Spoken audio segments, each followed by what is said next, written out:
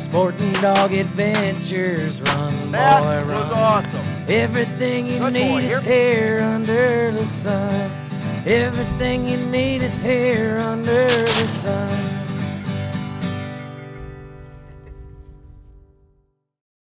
Hey, welcome to Sporting Dog Adventures and What's Cooking with Kate. Kate, what are we gonna have today? We are going to make pheasant parmesan. Pheasant Parmesan. This is gonna be exciting and I cannot wait to try it. It'll be really, really yummy. It's not probably as fast or simple as some of the other recipes we've done, but if you're looking for something different to do with pheasant, this is different. All right, so I actually prepared the pheasant, cut it off the breast, got it cut into nice clean strips, cut the fat off, took any shot away. So we are ready to go with the meat. What is the first step? We're going to do an egg wash and then we're going to do our breading. So if you want to just go ahead and get the eggs ready, we just have 2 eggs in a bowl. Okay, so we just gotta whip the eggs. Whip those. And then what we have in the bowl here is a combination of panko crumbs, Italian breadcrumbs, some Parmesan cheese. The 2 breadcrumbs are in equal proportions. There's about 1 cup each, and then there's about a half a cup of the cheese in here. So we're just gonna incorporate. All right, so now we're just gonna dunk and dunk. Yep. Okay, do you have a fork I can use for dunkage? Yes. Just gonna incorporate I'm that. actually going to put this here. Always make sure your stove's not on if you're gonna do this, kids. You have my fork? All right, so we're just dunking it in, getting egg on all of it, and then setting it into there. Just press the crumbs on. Okay, so do we have to put oil in our pan at this point? Yes, we're going to use a combination of olive oil and actually a little bit of butter. If you do just the one or the other, it's fine, but I kind of like them both. Okay, so I want to make sure I don't turn on the one that's the cooking No. area here. So we've got that on. So how much olive oil are we going to use?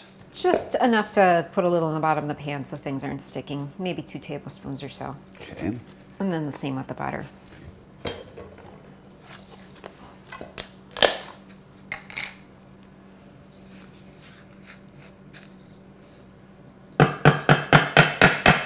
Okay, so we're going to let that heat. Yep. Put that back. And I guess we can stick a few more of these in here. Sure, there's plenty of room in the bowl here. Another option for the breading is you can actually use a heavy whipping cream instead of egg if you'd like. I just tend to use egg because everybody has eggs at home. Not everybody has heavy whipping cream. All right, we are full up here. All right, we're getting our stuff done here. So we're gonna get our pan set. One thing that's a little bit different about using pheasant versus using chicken, if you've made this with chicken in the past, you can tell the pieces of meat are smaller. They're not nearly as thick. No. So everything as far as timing goes and cooking is going to go faster. Let's get some of these guys out. That one's not done yet. Nope. Any more in here that I'm missing? No. Okay, That one. that guy.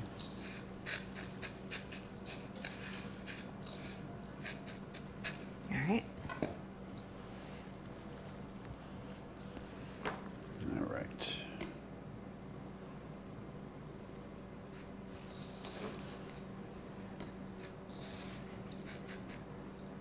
That's enough. Okay, so that's enough. So Yep. put the rest of this into the fridge.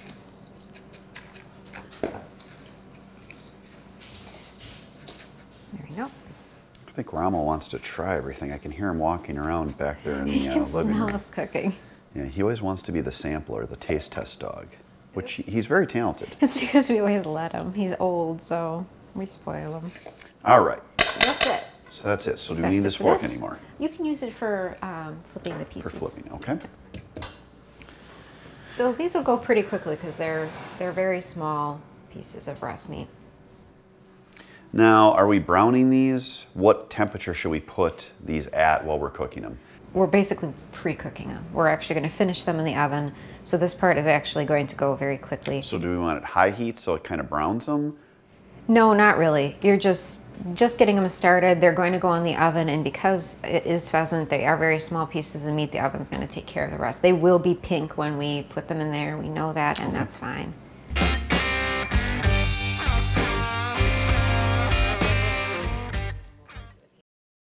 Sporting Dog Adventures is presented by the Kansas Department of Wildlife, Parks, and Tourism, Boucher Automotive, Fleet Farm, Heavy Shot, Mac Outdoors, Rite, inertia-driven shotguns, and Soggy Acres Retrievers. Hey, welcome to Season 9 of Sporting Dog Adventures. Please like our videos, share them, and spread the word to all your friends. So like I said, our goal isn't to cook it thoroughly. It's just to get it pre-cooked before it goes into the oven. It's just browning up a little bit. Yeah. So just maybe another minute, and we're going to move them right over into a foil-lined baking pan. Perfect. All right. So if you want to grab our pan. Okay. And this was just a piece of foil that we put in. Yep. Formed it around. Yep. Doesn't have to be fancy. The pieces are very small. They're not going to stick to the sides clearly or anything like that. So we're probably almost ready to move them into there. Okay. So we're ready? Yep. All right. So I'm going to turn our heat off so don't forget it. Going to put these in here.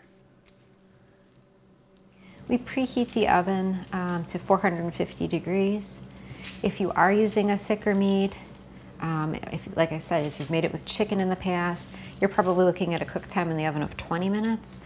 We're probably looking at about half as much. This would actually, looking at the size of this meat, if you wanted to do something like this even with like chicken and do like chicken tender style cuts, it'd be kind of good. Mm-hmm. Okay. So that's it for that. So the next part, we're going to put some tomato paste with a little Italian seasoning on the top. Okay, can you give me a knife for the... Yeah, let's use that. And then I'm going to put some on and then probably use... Do you have a spatula I can use to kind of smear it a little bit? You can use spaghetti sauce, a commercially prepared spaghetti sauce if you'd like.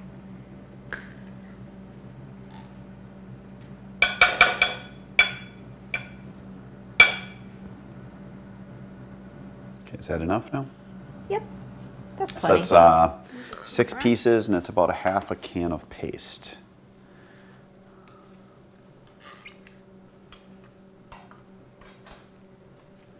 And if you let the paste sit on there a little bit, it actually warms it up so that it doesn't pull your breading off.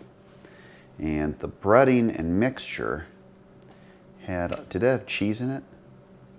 Yes, there's cheese. So there's a little bit of cheese in the breading mixture we made, and that actually is helping it to stay on there. It's almost like it's glued the stuff on there. So what all goes into the breading? I mean, as far as what are we putting into that we just put on these little pieces of pheasant? That was equal proportions of panko and Italian breadcrumbs, and then 1/2 as much on the Parmesan cheese.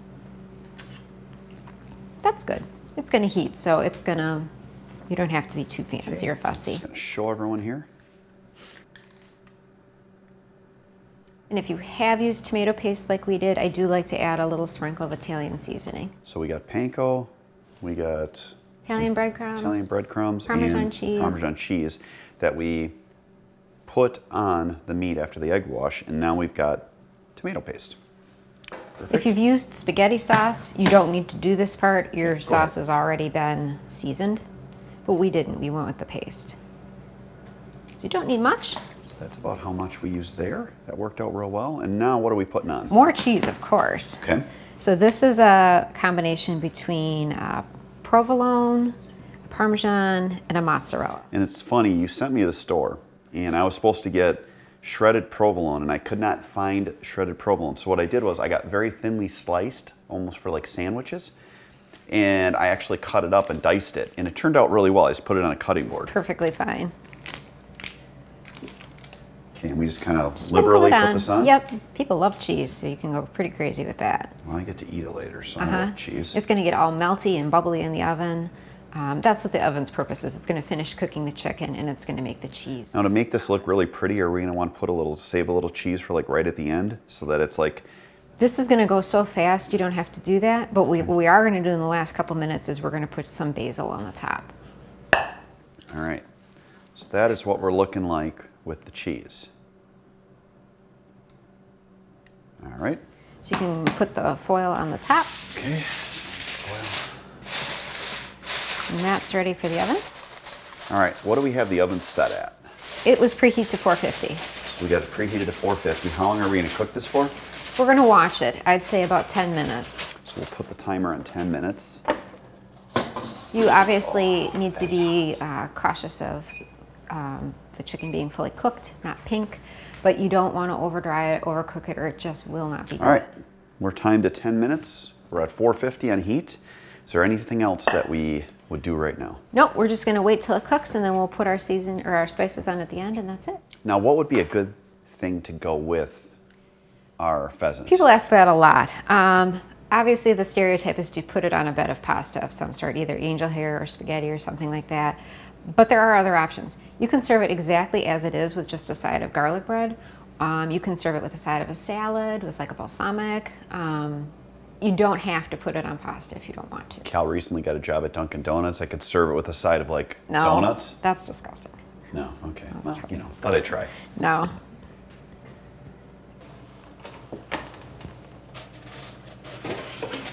Just lost my eyebrows. All right. Wow, that looks cool. It does. So we'll leave the foil off. We're going to put a little bit of spice on the top, some basil. If you have fresh, that's even better. I don't cook with basil that often, so we don't always have fresh. We have dried. That's good. So you can just pop it back in for the last couple minutes. Trying to see how much we got and how pretty it looks. It looks awesome. So now we'll stick it back in for a few minutes. All right. Almost done. I'm excited. I'm hungry. All right. Should be done now. The moment of truth. We did check it a few times. Amazing. So beautiful. Wow, that looks awesome. Yummy. Now, this is my favorite part is I get to eat. You. That's for you.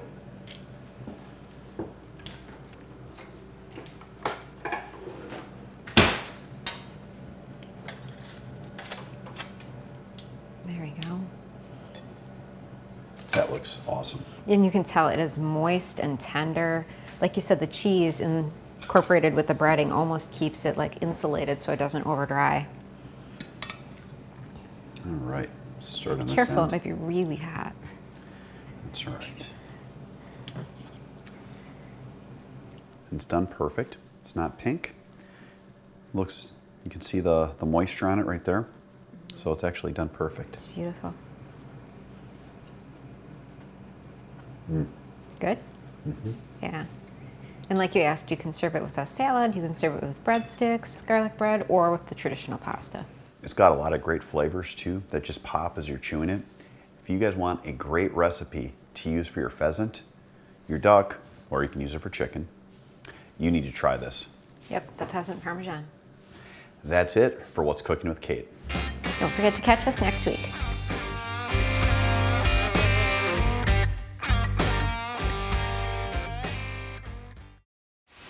Nothing beats a good pheasant hunt with my sons. We're headed to Kansas this winter. The state has some of the world's best populations of upland game, making it one of America's top bird hunting destinations. Kansas provides mixed bag opportunities and 1.5 million acres of public hunting lands. All that makes Kansas an ideal destination. The season runs from the second weekend in November to the end of January. Go to ksoutdoors.com and plan your trip today.